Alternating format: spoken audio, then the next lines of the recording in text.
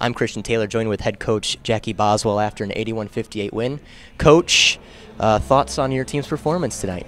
I couldn't be happier right now. I thought we played hard from start to finish. I know we missed a few shots early in the first half, but thought our defense was really, really good and kept us in it. And then, being able to come out with that kind of effort in the second half defensively is just phenomenal. And that really sparked our offense a little bit and gave us a little confidence. It had seemed that Hood were keeping it close early on. What was it that your team did to kind of push ahead and really close out the win? Well, when we called the timeout, we just said we can't trade baskets with them for the next 20 minutes. We got to put them away, and we got to shoot the ball with confidence. We shoot these shots every day. Just shoot it, don't think. And I think they took that to heart. I thought we shared the ball a little bit. I thought they made some really nice passes and got some really nice assists. And when they do that, the confidence starts rolling. They start feeling a little bit better, and then the shots go in easily.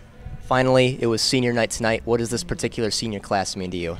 Well, both Chance and Jenier, they came to us, and we just wanted to give them the best experience they could possibly have. I hope we did that. I know that they taught us a lot, and I'm really going to miss them. I remember sitting in their gyms when they were in high school, so it's really hard to believe that it's now 5 years later when I was sitting in their gyms, and it's tough. Every year we go through this, though. But they're a special group, and they're going to do some great things in the future, and we're just really glad they chose Stevenson to spend their last 4 years.